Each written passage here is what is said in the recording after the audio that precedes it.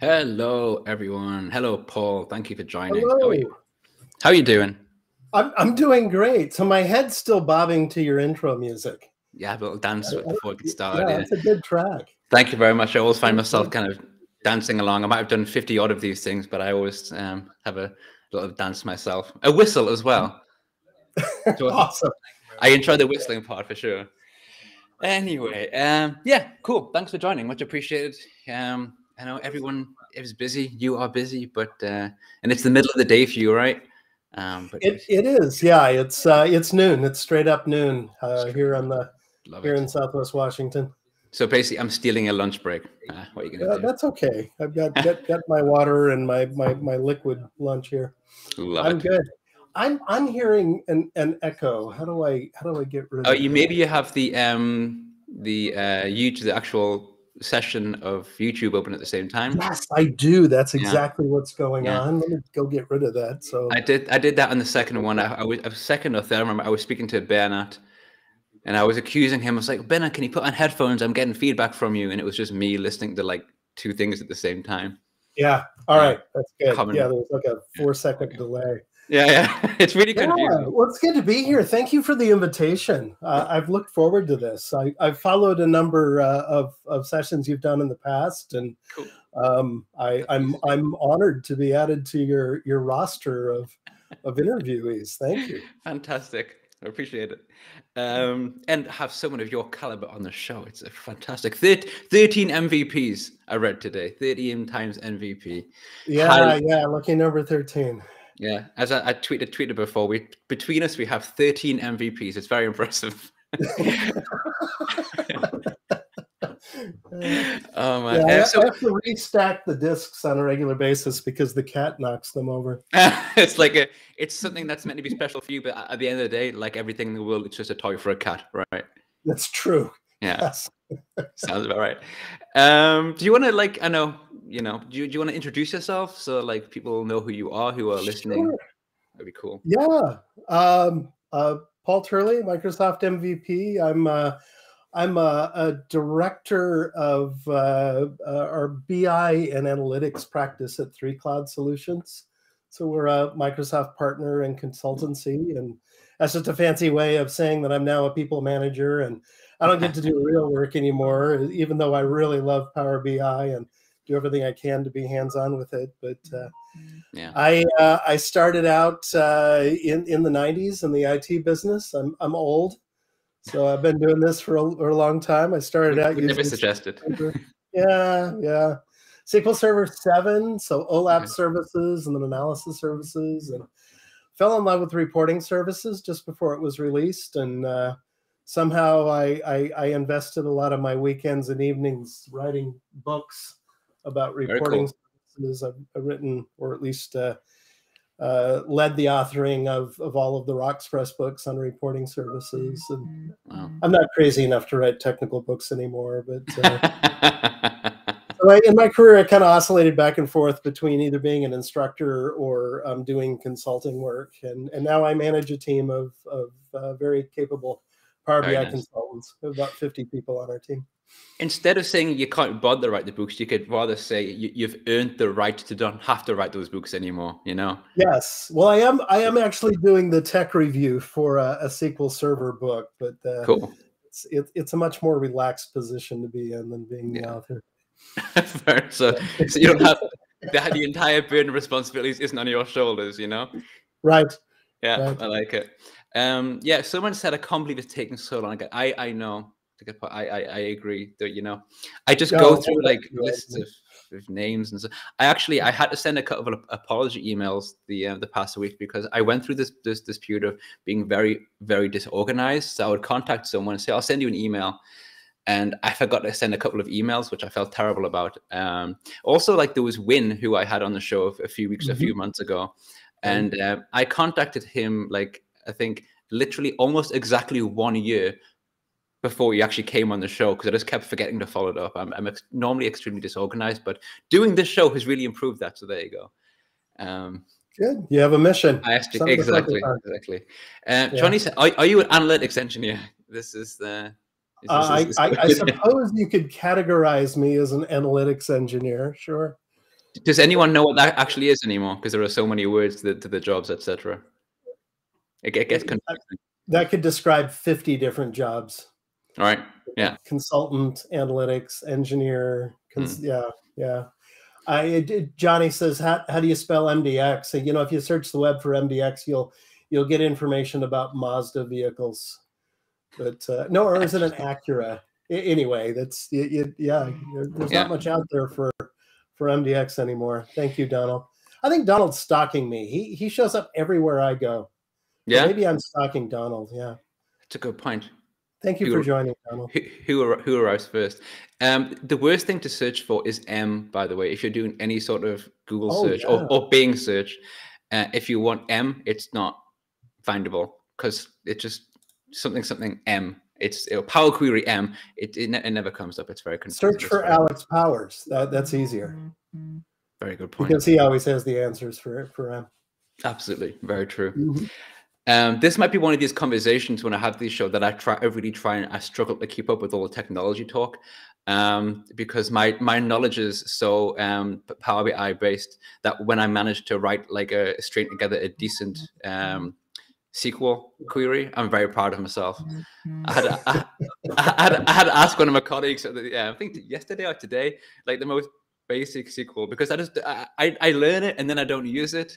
And so yeah, I'll try my best to keep up. I promise. So with the questions, I might put them up there, and I might not even understand them, to be honest. But if you do, which you will, that's the most important thing. Well, it's tough. I think over the course of my almost 30-year career, I've probably learned a dozen or more languages, probably more. But you think in DAX, and then you have to think in SQL, and then you have to think in Visual Basic, and now it's Python or TypeScript, or it's a lot. And how do you parse a date in SQL versus DAX? You have to constantly context switch between these languages that we use. It's tough. I find it hard enough just to go between DAX and M, to be honest. The amount of times I'll be writing DAX and I'll be like, then else, and no, that's not going to work in this situation. People don't realize that Power BI was the culmination of multiple tools from different teams at Microsoft. So M, the data mashup language, was derived from TypeScript, and that was developed by early on the team that used to create SSIS, and then DAX, evolved from MDX, but they stopped and they started over again. But it's kind of Excel function like, and it's kind of SQL like in some different ways. But they married those tools together in Power BI Desktop. Formerly Power Pivot in Excel, formerly Analysis Services Tabular. So it's not like the whole team got together and said, how do we create these two languages that are easy to transition from one to another? This completely brand new concept of everything. It just didn't happen. Donald, I don't believe you when he says Bing for the rest. Really, Bing? I don't believe you. Okay. We know these days it's Google or Chat GPT or whatever it's called. GPT, is that correct? Chat something. I don't know. These are the tools, which apparently is being integrated into Bing. Is that correct? I think I have heard wind of that. Yes. Very nice. Very cool. Can neither confirm nor deny. No, and also yes, decent as judged by. But yes, it's a good point. I can call my own thing as decent because I'm judging them. Very good point. Well, you have a lot of familiar names joining this live stream. I'm very appreciative of these loyal people who come to watch my live screens every week. It means a lot to me. Chris Wagner, how you doing, Chris? Yeah, it's very nice. It's a makes my Thursday evenings a bit more enjoyable. Before I used to do these shows, I used to really dread them, because I would get very nervous about them. But it gets better with time, you seem very, very comfortable with the format, and you're a great moderator. You're very good. Thank you so much. All these compliments. You're going to make my face even more pink than it usually is. So here we go. I'll give it a question. Do you think Power BI Report Builder could do with an overhaul? I suppose this comes back to the whole products that are developed over time. Do I think it could, or do I think it will?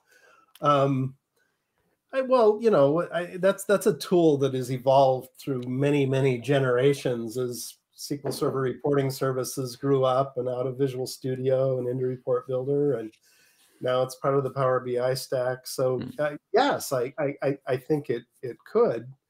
Do I think it will?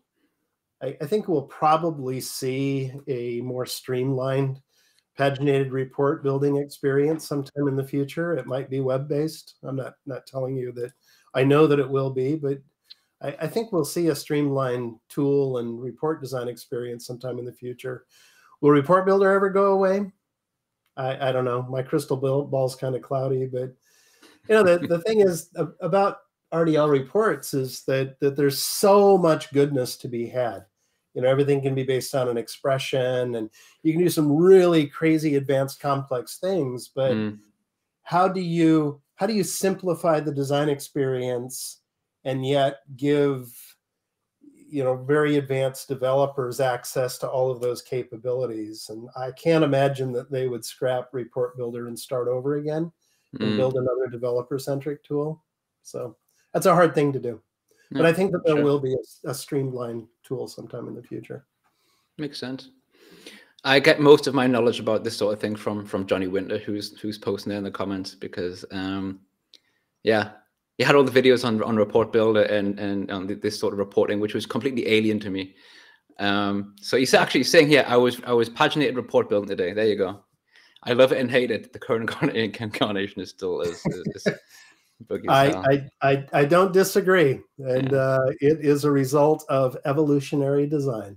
Yeah, and that's what has brought us to the current state of a lot of Microsoft products. Yeah. And, you know, it's not like 20 years ago a team got together and said this is exactly what it's going to be in 2023. Yeah. It was interesting because I didn't, obviously, when I first discovered this, you know, paginated reports and stuff, I didn't realize that, and I was doing this like a course. It was like a PL 300 or whatever it used to be called, preparation course, which I didn't end up taking because I'm just so lazy.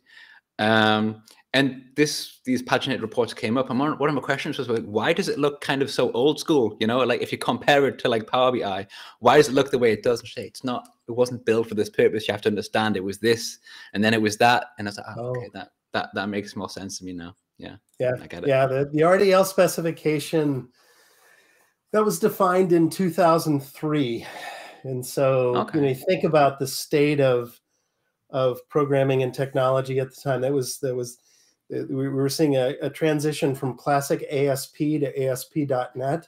You know, everything was XML based. The programming language that was popular at the time was Visual Basic. In the .NET framework 1.0, and so that's when reporting services evolved, and then it evolved in stages since then. But they didn't ever scrap it and start over again. They just kept building on the same foundation, which is good and bad. You know, it's a very feature laden reporting product, but there's just layers and layers and layers of complexity to it. I had yeah, for sure, yeah.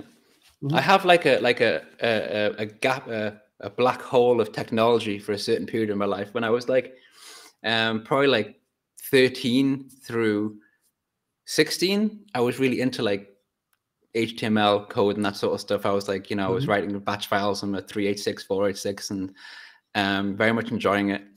And then something, and it's quite a long-winded story, so I'll try not to tell too much. Then something happened which completely traumatized me, and I didn't touch any code for such a long time that I didn't actually get back into it until I was in my late 20s. So I had this really like 10-year gap of just like no like technology related stuff.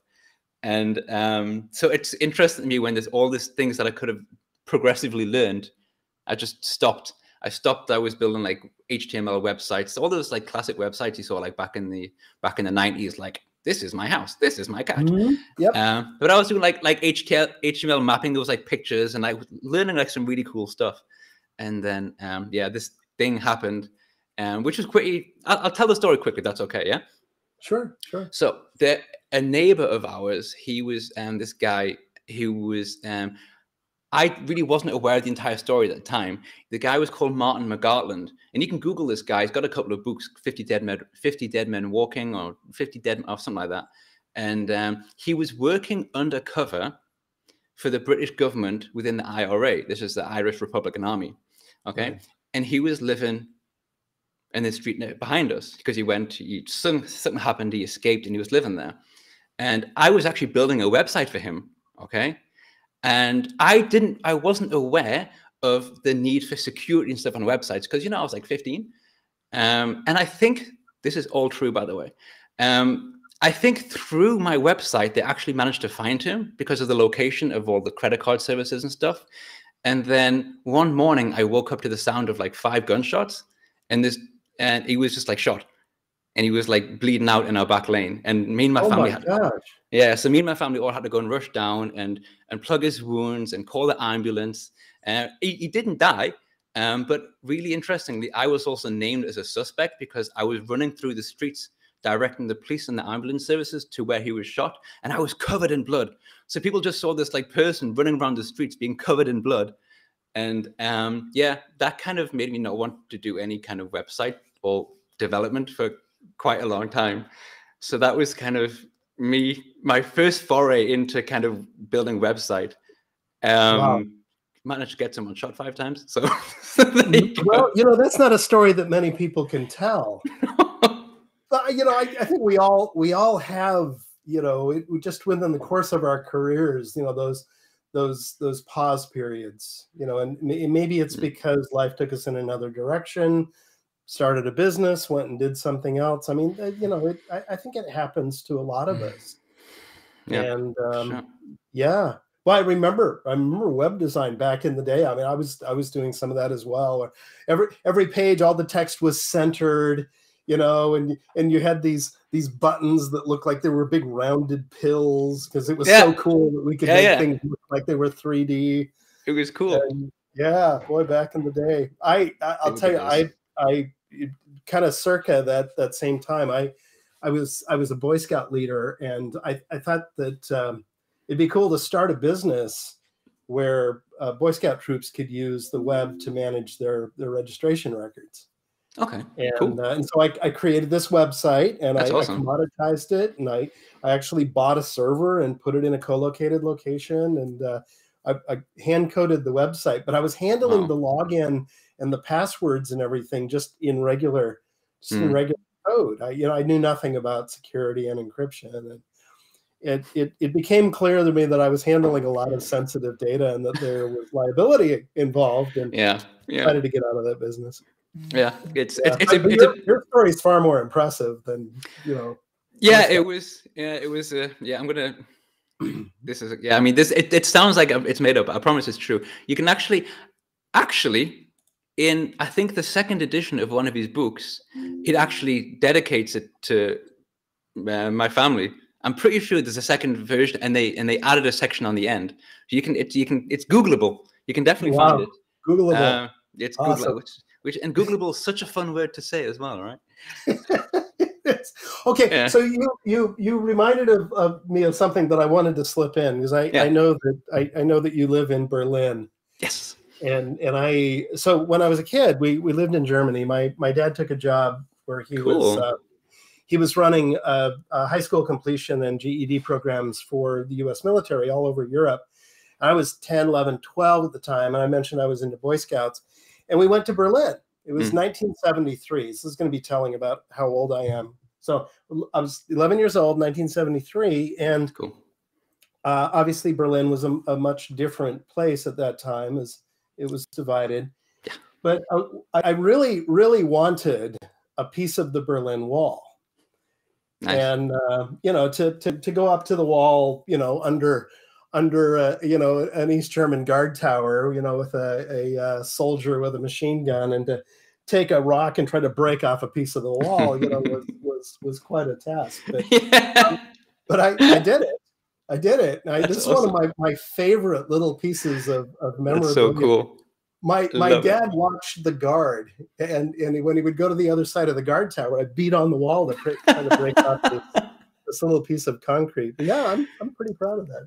That's amazing. What I love about that is that you got your piece of wall and actually hammered it yourself out of the Berlin Wall, whilst the Berlin Wall still standing and there for a good purpose. Most people who have a piece of the Berlin Wall will like buy it from some vendor. Yeah, post 1989 when the wall came down, or 86, whenever it did. I'm not sure if this is true, but I did read once, and I can kind of believe it, that they've sold so much of the Berlin Wall that if all the pieces were put together, the Berlin Wall would be like 2 times its original length or something. Because it's like a bit of stone painted Berlin Wall, and everyone's going to believe it, right? Because it's right there. But you're like, no. I guarantee mine is real because I hammered it out myself. I did. Yeah, that's proudly awesome. So. That's very cool. And so how long were you over here for? I missed that. If you've already said so. 2 years. Okay, nice. Yeah, he's back in the 70s. I went to, I don't know, 7th and 8th grade, I believe. Have you been back since the wall fell at all? You know, I just traveling through Europe. I visited Europe a few times, just doing training classes. I did a SQL Saturday pre-con in Lisbon. I was supposed to go to Dusseldorf for the PASS the PASS European conference in 2010. That was the year when the volcano erupted in Iceland. They shut everything down. So it was our first virtual presentation opportunity. All right, nice. Yeah, it must have been like 2009, was that? Something like that. Circa? Yeah, I'm not. Something like that. Yeah. I was still a flight attendant, so I was having a great time just partying instead of flying. Oh, awesome. Yeah. It paid the bills. I couldn't speak German, so I needed a job, and they paid pretty well. And I remember all the flights were cancelled, of course, but we didn't know if they were going to be still cancelled the next day. So we're kind of like, can I have all this alcohol? I'm just going to have it anyway, just in case. Well, I am coming back. I am coming back for the Power BI cruise in April. Ah, really so nice. Coming into Copenhagen and then taking the cruise to Oslo and back. Oh, that's cool. I was really tempted to try and go to that, but I just don't have sea legs.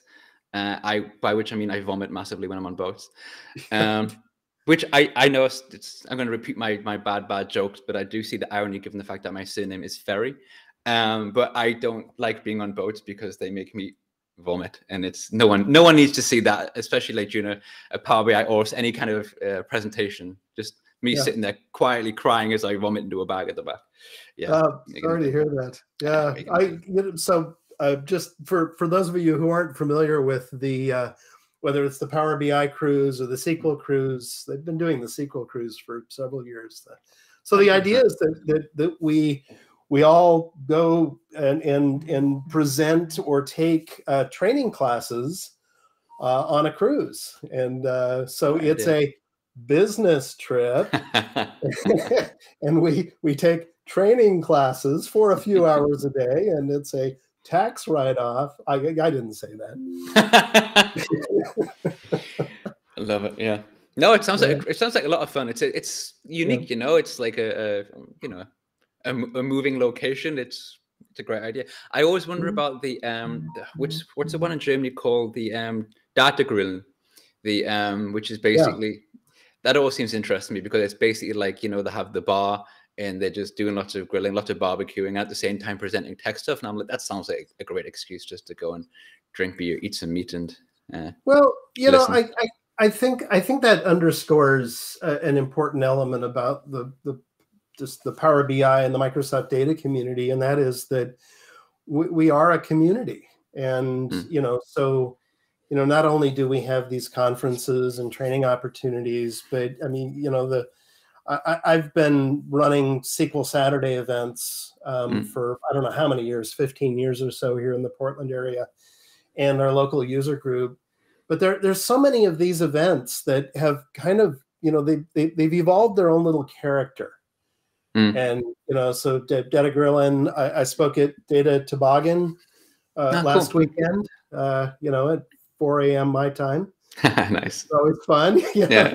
virtually to a group in Europe. Thank you for scheduling this in your evening, so I didn't have to get up at 3:30 a.m. again.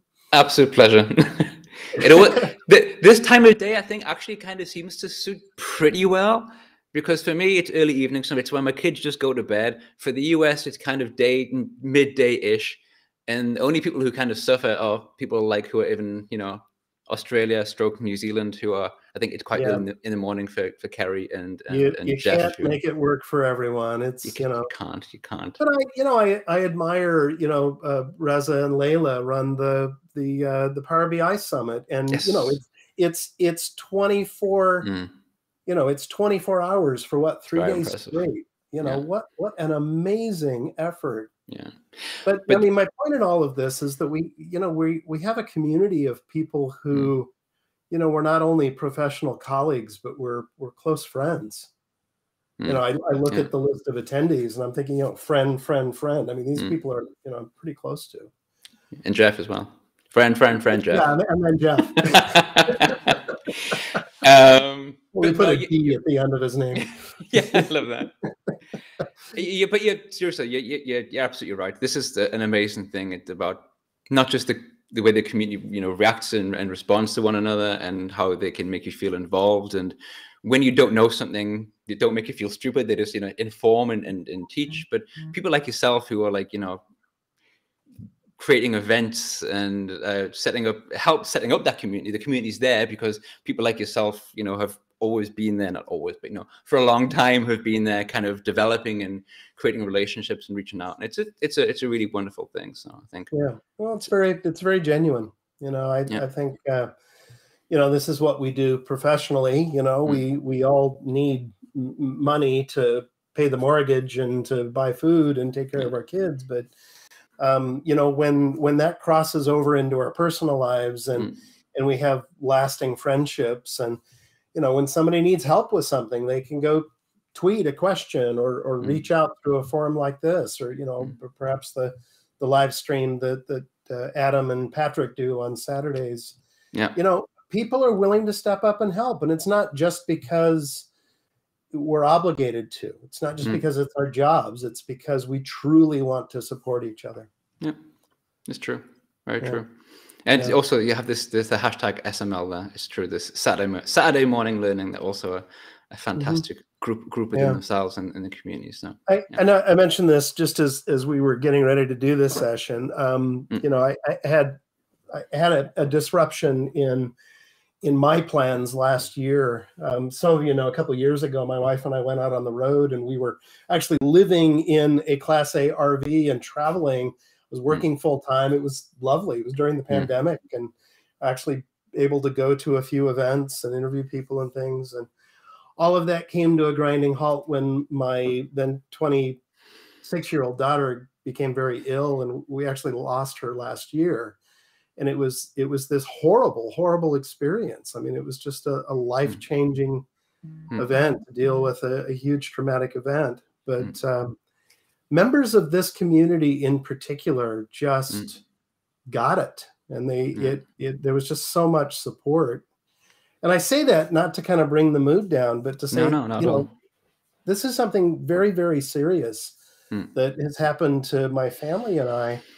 And this family, this community family connected with me and has shown an immense amount of support and continue to. Just, it makes me want to give back. And I mean, first of all, I'm extraordinarily sorry to hear that. We haven't been so connected, so I wasn't fully aware of that until before we went live a few minutes beforehand. But yeah, it's just, I can't have anything that's even comparable to that, of course. But to be in a community, or to feel that you're in a community where you can really truly express yourself and show, and not have to hide these sort of things, I do find it immensely important. Of course, I'm not part of any other, professional communities, if you will, but I do agree in that regard that I never really feel I have to like hide anything or not express anything, because people are very supportive. And I think Yeah, that was my love that. ringtone. I love that moment right there where that music came on. Yeah, I'll get back to her. But no, I mean, the community is very, very, very genuine. And whether you're a a database administrator, you work in an IT group, or you're a business data analyst. I think that the community that is evolved around these tools is just comprised of good-hearted people who want to support each other, and it's just a very, very genuine thing. And I think a lot of us want to make sure that it remains that way. Yeah.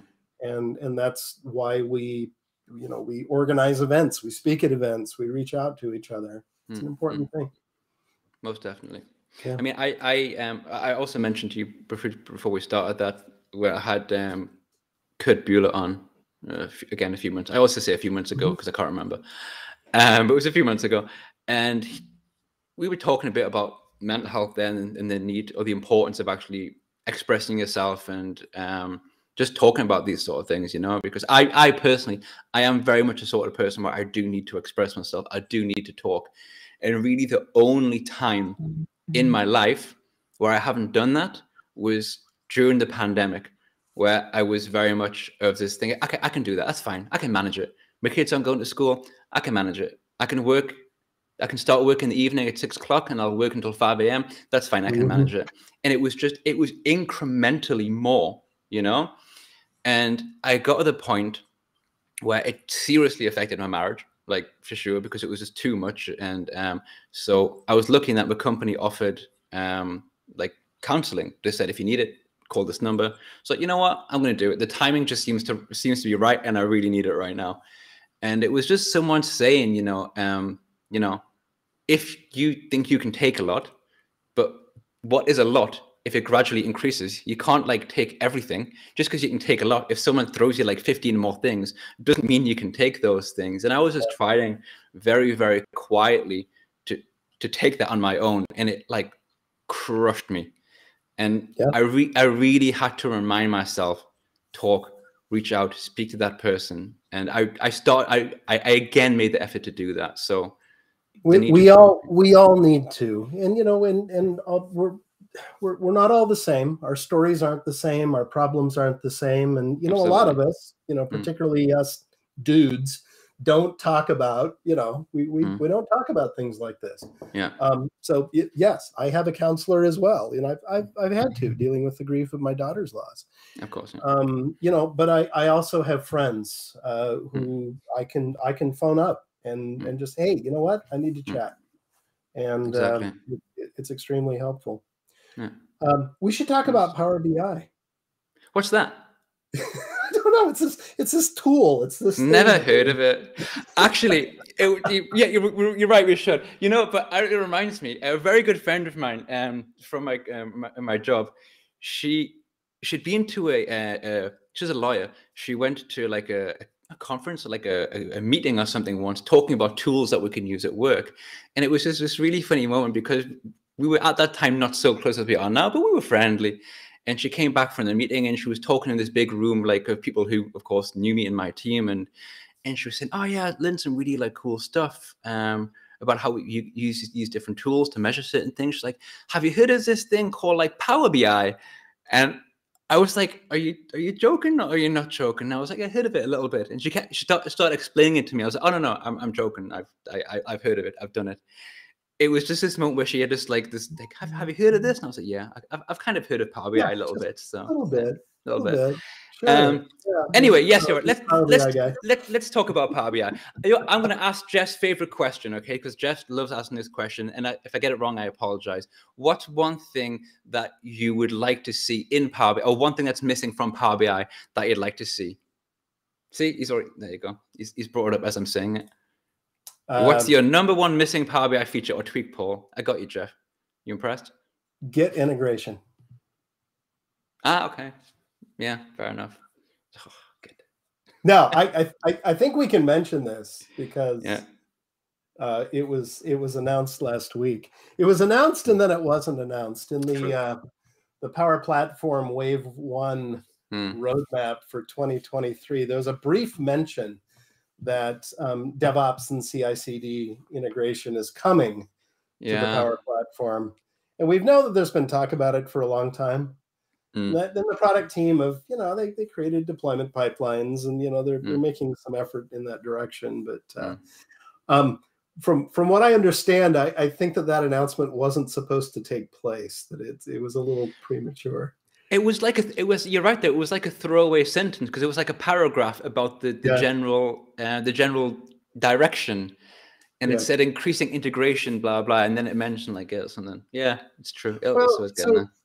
I'm reminded, and I think a lot of us are reminded on a regular basis, that the largest audience for Power BI are not IT developers and, database professionals. It's not the traditional IT crowd. 80% at least of Power BI users are desktop data jockeys. They're Excel users and accountants and people who use data in a much more informal fashion than perhaps those of us who've grown up in IT circles. So Power BI has to entertain both of these audiences. It has to serve the needs of the person who just needs to sit down and click, import some data and visualize it.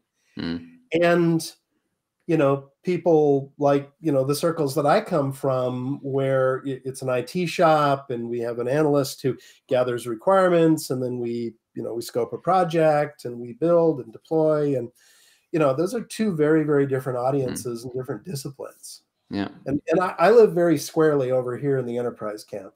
And, that's what I blog about. That's what I teach about. But, there's that other big audience that's important. This thing, you're right. It has a very, very broad audience or usage base, whatever you want to call it. And because of that, the way it's developed, or the requests or the expectations, are sometimes wildly different, like what people want to see, what people want added. From what someone like yourself, your request will be like, much more technical. Other people just want different visualizations, so it covers such a broad range of topics across from data, everything from data really, which is quite interesting. And that's why for me sometimes it's quite hard to say what Power BI actually is. Back in 2017, it was a lot easier, but now to say what's Power BI, you can't just say the story of the four blind men and the elephant. It's a rope. It's a men, what an elephant is, and one will go up to the leg and say, "Oh, it's a trunk of a tree," and the other will, touch the sides. Oh, it's a wall. It's a rope, or it's a snake.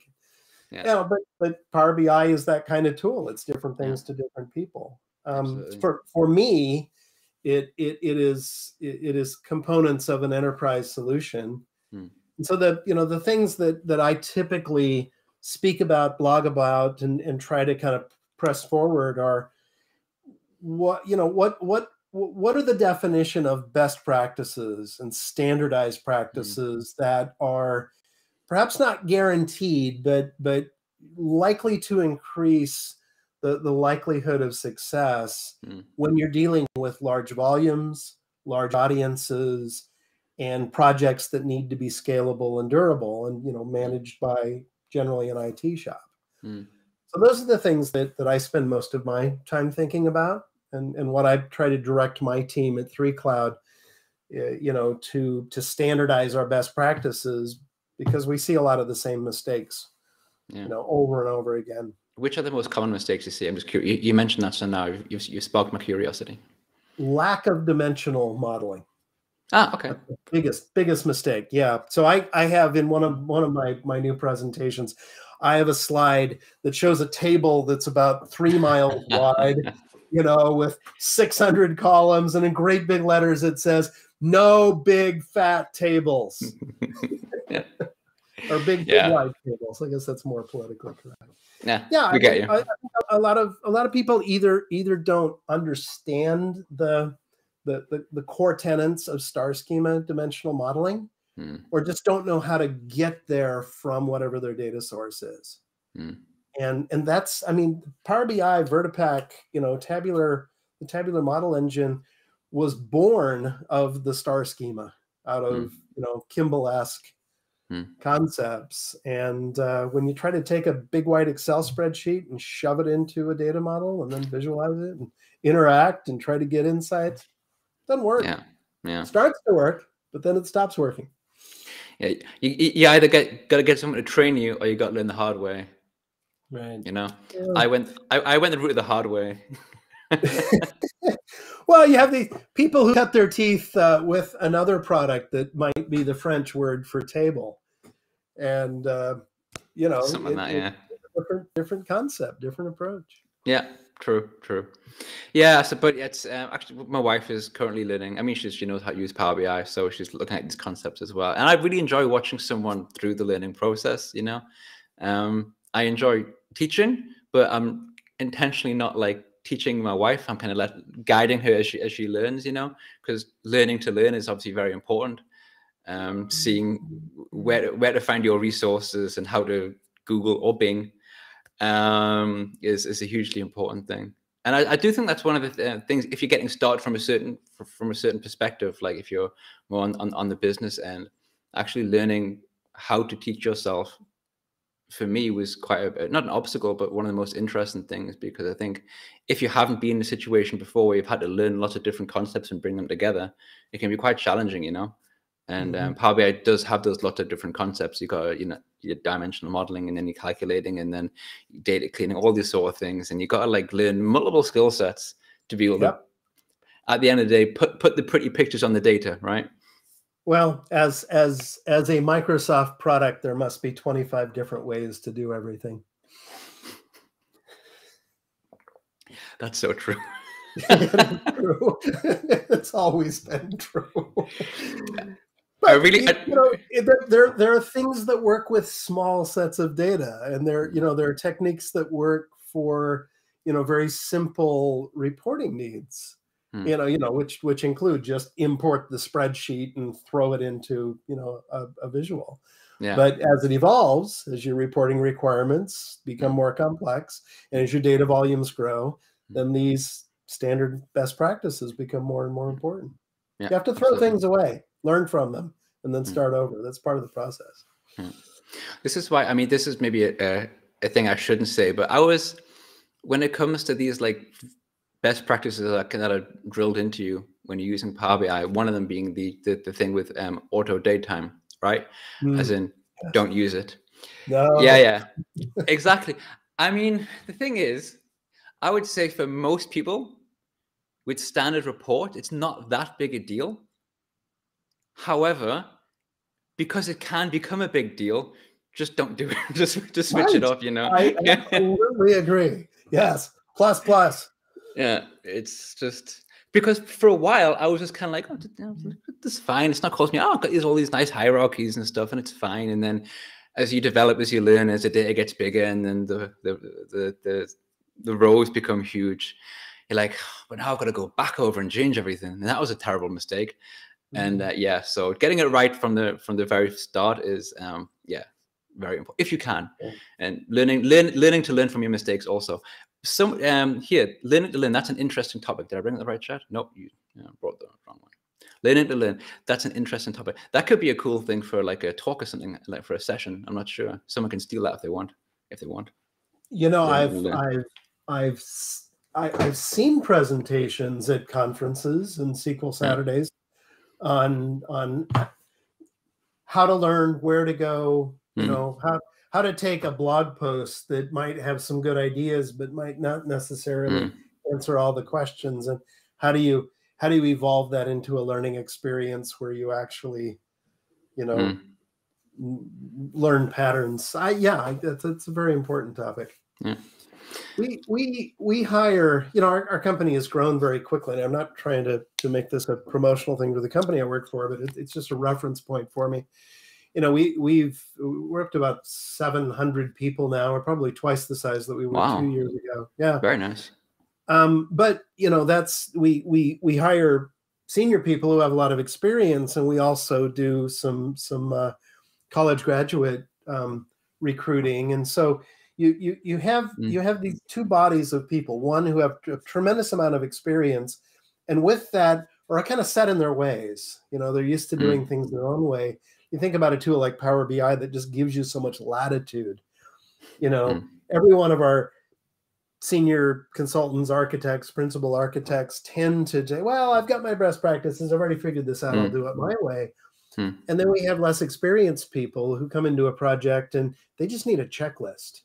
You know, we just need a set of standards to say, just always do it this way. You know, never, ever, ever use auto date time, and always pound your data into a star. You know, always have a date dimension table. You know, I mean, there's so many things that could be on that punch list, but I think it kind of firms up my belief that having one good way that's repeatable is better than having 7 different ways, and you know, one of them might be more right than the good way. But learning one method that always works is better than learning 7 methods that may or may not. I would like to see more focus on the why as well, though. I have to say. Oh yeah, that's important. There's a lot of it's easy to see posts, and especially if you look at LinkedIn, Twitter, these sort of places where it's very just kind of like, don't do this, and then the question is, but why? It's nice to educate. For what reason is it bad? Not just there's a bunch of people who are in this community who keep saying things like, don't use auto date time, use star schema, pie charts are bad, this sort of thing. You know, just kind of because it's something that people just repeat. So I think, yes, the why is important, basically, because it helps you understand actually what you're dealing with as well. Yeah, but I think in every one of those categories we can get down to the why just through some simple analysis. You know, why are pie charts bad? Well, pie charts are bad if you have 60 different data points. You know, if you have 6 data points and you need to show proportions, maybe pie chart's not such a bad thing. Don't hate. The pie chart was another example. I think it's easier to find people talking about why pie charts are bad rather than a nice explanation for a beginner as to why a star schema is good or why auto date time is bad. An actual just get I'm not saying the resources aren't there, they are for sure, but because there's a lot of chat about that, there's a lot people mention it quite often. I think the ratio of mentions to actual nice explanations for people who need to learn about those concepts would be good as well, for sure. Well, we live in a world where information is so readily available through the internet, but I think that there's a tendency to just read the headlines. That's true. Yeah. And you know, good point. You get to blog post and you read the first paragraph that says, oh, you know, always use this visual, never use this. Okay, well, I'll just do that. And, you know, and why is on page 3. Yeah. Or in some link to some article or some book. Fair point, yeah. I was going to bring up something from that Kerry said, because I agree, actually. Auto date time is awesome for quick visualizations. It's not worth my time to create date tables. I agree with that. If you making some nice, beautiful visualization, then of course auto date time is perfect, right? But if it's going to be scalable, every feature exists for a reason. Yeah, this is a good example. Yeah, though at the fear of repeating myself from I think probably every show in the past few weeks, I really don't like the feature where the relationships are created when you load data automatically, because I do think that takes away from learning about creating your own relationships. And if it just loads and it's there, that drives me crazy. And I'm repeating myself. But how hard is it to create relationships in a dimensional model? Yeah, and the concept of how you do it, but why you do it, like the logic is there, right? Because if you could essentially, this is the idea that I had, when you load data into Power BI, it should take you directly to that page. You shouldn't have to click to get to it. You should load the data and it should actually direct you there, so you see it and know what you have to do and helps you understand. And so this is the moment. This is the moment in any discussion with product team leaders where they say, "Oh, well, you know, go post that on ideas.powerbi.com," you know, and then we all roll our eyes. It's like, well, yeah, like I just did, yeah, right, yeah. There are 10,000 ideas out there, and you know, in this whole sea, you have to prioritize it, and you know. Do we expect a change, you know, next month? No. Yeah, exactly. Yeah, but at this point, I should say that the work that is being done by Miguel on the updating of visuals is fantastic. So I had to give him some kudos to that. Yeah, I'm very, very happy that he's on the product team. Yeah. He has a mind for visualizations. We're talking about Miguel Myers, who spent many years as an independent consultant doing visualization work, and he's an artist. He's just has a mind for that kind of thing, and so he's driving that within the product team now. Yeah. Jeff made a comment when you talk about interns. I'm trying to find it, and I found it. Talking about this to my bud, John, who's hiring, I suggested young interns are great because they are still in learning mode. Yes. Makes sense. Their minds are sponges. Exactly. You can either teach them the wrong way or teach them the right way to do things. Exactly. They haven't learned all these terrible things that you learn as you get older, etc. I had a teacher once who said, people like, practice makes perfect. But he always said, no, it doesn't. Practice makes permanent. If you practice badly, then it won't make you perfect. So practice makes permanent. I was like, all right, fair enough. So permanently bad. Yeah, exactly. So it's perfectly bad. Perfectly bad, exactly. Oh man. Anyway, yeah, nice. I'm pleased we actually finally got to talk about Power BI towards the end. Thank you for reminding me. I often forget, Yeah, no worries. I'll do a quick self-promoting pitch that I am on a quest to teach the world how to use Power BI the right way for the enterprise. Specifically for the IT shops and developers out there. And anyway, that's a lot of the substance of my blog at simpleserverbi.blog. Feel free to put the link in the chat, by the way. You can do all the people can click away in it. I have no problem with that whatsoever. Wait, what's our private chat? Where's the public chat? I closed it actually because I'm always worried that I'm going to unmute myself and have all the echo. I'll let you repost it then. Yeah, okay, you do that. That's cool. Let me try and mute this. Yeah, that's my blog. Fantastic. There you go. I'm doing it. Yeah, so I'm working on a post. I did post the YouTube video. This is my pattern now is when I have something in my head that I want to get out, I'll usually record a presentation and post it on YouTube, and then I'll write a blog post around it. That's what I'm doing with a presentation entitled "The Dimensional Dilemma." Why don't we dimensionalize our data? There are good reasons that it doesn't happen. And so I talk about some of the reasons why it's sometimes difficult to do that. Nice. I will be following your blog post a lot closer. One of the things that I enjoy about doing this sort of thing, by the way, is it makes me more aware of what everyone's doing and new sort of resources to look at, because I find it really difficult to kind of keep up with everyone. It's actually not possible because there are lots of people doing lots of things. But then you'll realize that there was someone who's done so much and you've followed very little of what they've done. And I mean this with no disrespect whatsoever. You're one of those people. You've done loads of stuff, but our paths haven't crossed that often. Do you know what I'm saying? And Ben, I haven't been following your live stream until just recently. So, tit for tat. Not exactly. Oh man, love it. There's a lot out there. There is a lot out there. I noticed recently that I've found it really difficult to keep up with the live streams from Power BI Tips. They do Tuesdays and Thursdays, and I'm always busy that time of day. And I really try to get to them, but I miss them so often, and it's a bit. Sorry, the dog's being crazy. Well, and Mike and his group have just done such a fantastic job for so long. Mike Carlo and awesome. Seth Bauer. In fact, I was just revisiting a recording yesterday that Mike did with Steve Campbell. Steve has created a number of extensions that will allow you to separate a PBIX into a report and a data model, and to be able to reconnect it. And just so useful. And Mike has just done a real good job of curating a lot of that content. Nice, that's cool. Yeah, he does loads. I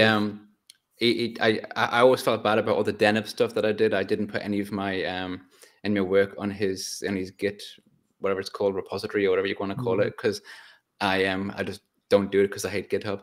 But it was like, you put it on, and I was like, I've put some of you. I think the one time I tried to do it, I made a mistake, and I was like, you know what, that's me out for a while. I'll come back to it in like a year, in a year from now.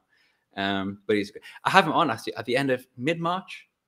Mike will be on my show, which would be cool. I shall look forward to it.